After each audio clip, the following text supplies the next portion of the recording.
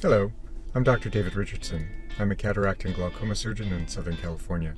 On my morning commutes, I like to discuss those topics that there's generally not enough time to discuss in the exam room.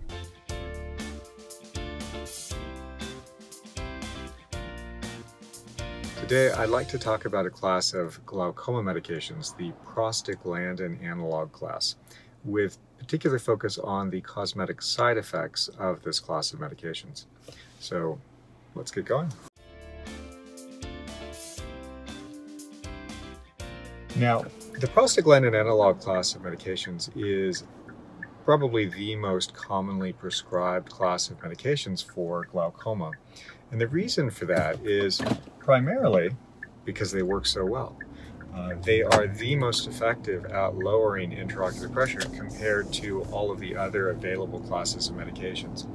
They're also very easy to take in that the dosing is just once daily, although it's usually dosed at night or bedtime. And they tend to be covered by insurance, as the generic version of Zalatan, which is called latanoprost, is almost universally covered. Other brand names include Lumigan, Travatan Z, as well as Xioptan. Now, one of the benefits of this class of medication is also that side effects, in terms of systemic side effects, are quite rare. Pretty much all of the side effects are cosmetic, which makes them preferable, especially in those who have other systemic conditions such as low blood pressure or diabetes, which can be impacted by other glaucoma medications such as the beta blockers. As a class, it works well, low side effect profile, but again, cosmetic side effects are worth noting. And these side effects can range from desirable cosmetic side effects to undesirable side effects that can actually impact the ability to assess the progression of glaucoma. So let's talk about the side effects. The most common side effect is just that the surface of the eye, called the conjunctiva, which is normally a clear surface over the white surface, can become injected, or what we call hyperemic. That's where the blood vessels actually dilate, and it results in the appearance of red eyes. Now, this tends to get better with time, although it never completely goes away. But it's also one of the reasons why the recommendation is to take the drop at night, so that most of the redness will be gone by the morning. Another common side effect is lash growth. Now, the lash growth may actually be desirable. This class of medications can result in long, lustrous lashes.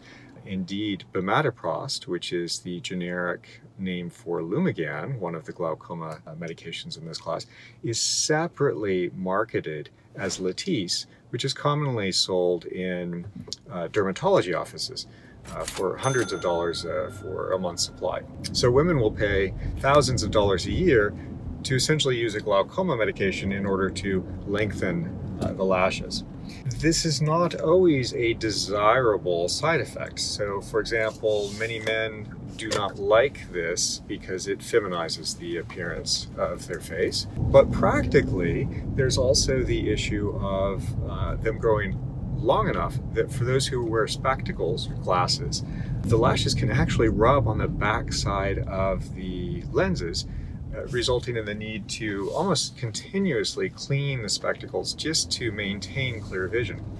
And then there's the issue that if they grow long enough, they can actually impact one's visual field. So they can affect the superior vision in the field, and that could affect visual field testing, which can affect the ability to tell whether or not glaucoma is progressing.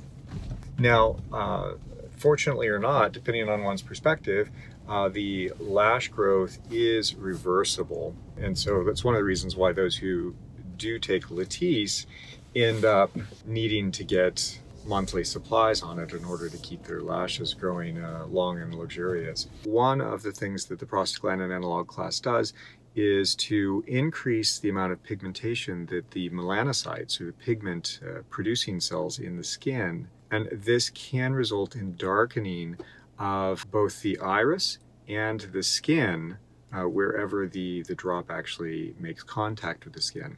Now, in terms of the iris, it tends to just cause the areas that are already brown or dark little spots to enlarge in size, become more prominent.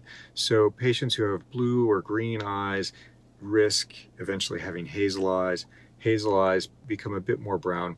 Those with brown eyes, there's really no change that's noted. This is not reversible, unlike the lash growth. The other pigmentation that can occur is in the lower lids. So if the eye drop runs over the margin of the lower eyelid onto the surface of the eyelid or the cheek, you can end up with more noticeable hair growth, which we all have hair there, but it tends to be so fine and soft that we don't notice it, but that does become more noticeable. Now, you can reduce the risk of that pigmentation as well as the hair growth on the skin by either taking a tissue, rolling it up, and just gently blotting the surface after you put the eye drop in the eye.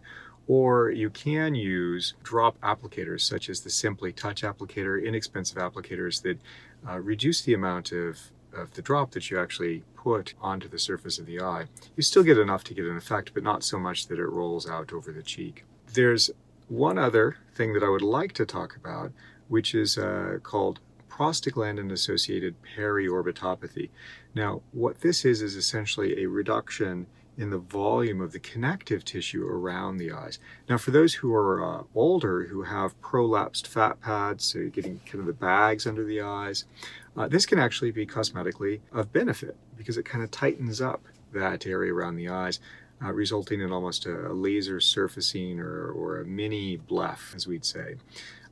Again, can be desirable, but over time, this, we'll call it PAP, prostaglandin-associated periorbitopathy, PAP for short, can result in actually kind of a sunken appearance around the eyes, especially above the eyes. And the initial term to describe this was deepening of the upper eyelid sulcus, this area here, and it really can give you kind of a skull appearance if it's too severe. Fortunately, most people do not get it that severely, and fortunately, it does seem to be at least partially reversible in most people, but not everyone. So anyway, I wanted to go over the main cosmetic effects of this class of medication because it is a very commonly prescribed class of medications.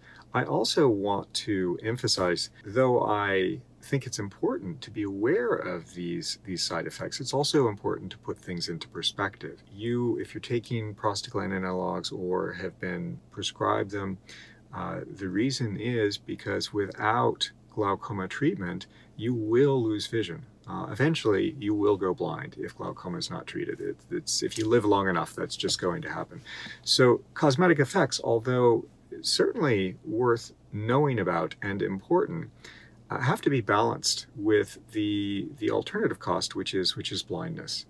And given the choice between the two, I think most people would reasonably choose the cosmetic side effects. Not everybody will be able to tolerate the side effects of this class of medications, so fortunately there are other classes which hopefully I'll have a chance to discuss in future videos. Fortunately for most patients with glaucoma, it's possible to customize a treatment that will meet both the medical needs of their glaucoma as well as lifestyle, cosmetic, and systemic conditions.